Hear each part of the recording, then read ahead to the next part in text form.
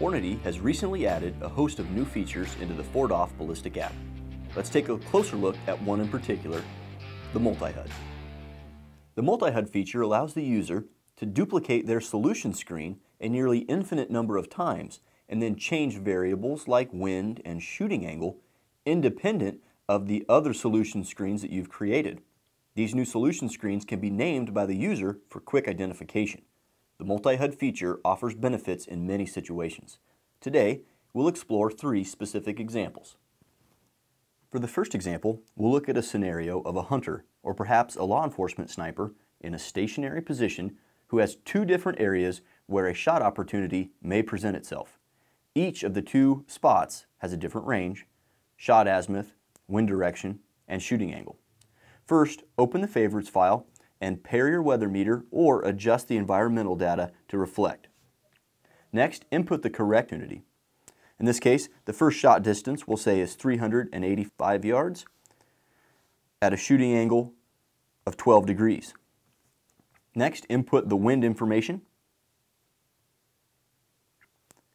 and firing azimuth.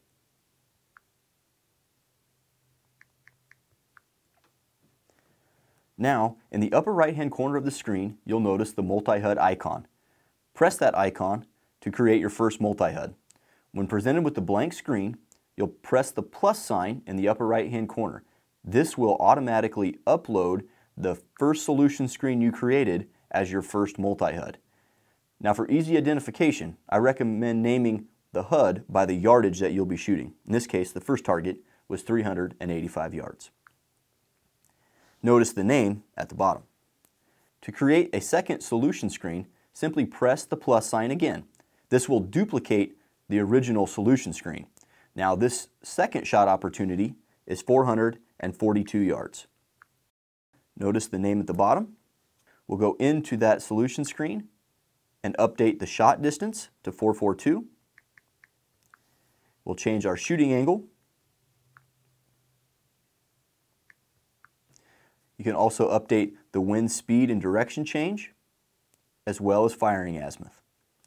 Now when the shot presents itself, you can very quickly swipe between each different distance to get the appropriate dope. Another great benefit of the multi-HUD is for shooting instructors teaching a class with multiple shooters. When a user creates multiple solution screens and changes variables like distance and wind, those solution screens are then applied to every favorites file in the library. Let's explore this example a little further. In this scenario, we'll say we have an instructor with 4 shooters on the line, all using 4 different cartridges, and engaging targets at 500, 750, and 1,000 yards. First, open any one of your favorites files and input the correct environmental data,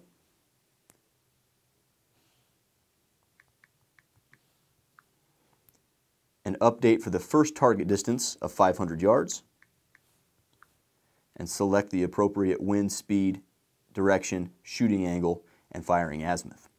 Now to enter the multi-HUD, simply press the icon in the upper right-hand corner of the screen, and press the plus sign to pull in your first solution screen. Now for easy identification, I recommend naming this HUD by the range. In this case, 500. Notice the name down at the bottom. Now to create the other HUD for 750 yards, you'll again press the plus sign in the upper right-hand corner of the screen and name it the appropriate distance. You'll enter that heads-up display to update the shot distance, to update the wind speed, direction, shooting angle, and firing azimuth. Lastly, you'll press the multi-HUD icon and the plus sign once again for your final HUD. The final target is at 1,000 yards. You'll enter the 1,000 yard HUD to update the shot distance and to make any changes to the wind speed, direction, shooting angle, or firing azimuth. Now that we have each solution screen properly representing each range, we can now choose any one of these favorites files, and the multi-HUDs that we've just created have been rolled over into these favorite files.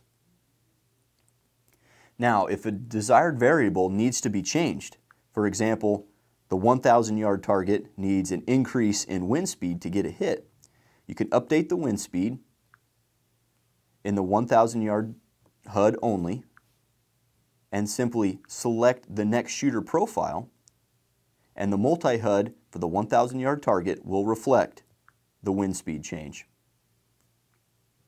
For this last example, we'll cover a competitive shooter preparing for a stage with a single target at 1,200 yards. In this example, the range to the target will not change, nor will the shooting angle or shooting azimuth. However, the wind is gusting from 5 to 15 miles per hour.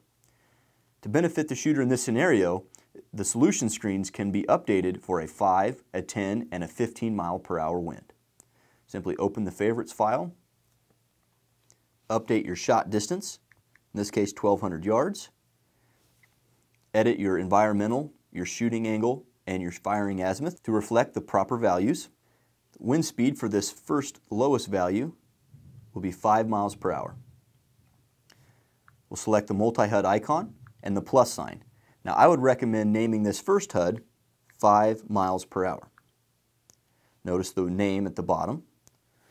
We'll press the plus sign to create a second HUD. We'll do this HUD at 10 miles per hour.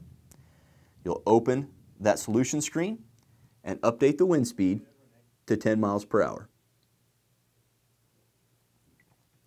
Lastly, we'll create a final HUD and we'll name this one 15 miles per hour. We'll enter that solution screen and update the wind speed to 15. As the shooter prepares to take the first shot for the stage, he can assess the change in his windage and elevation correction based on the wind speed by very quickly swiping between a 15, a 10, and a 5 mile per hour wind value before he takes his first shot. The multi-HUD is a great feature designed to enhance the usability of the FORDOFF calculator. If you have questions regarding this or any other feature of the FORDOFF calculator, please give us a call at 800-338-3220.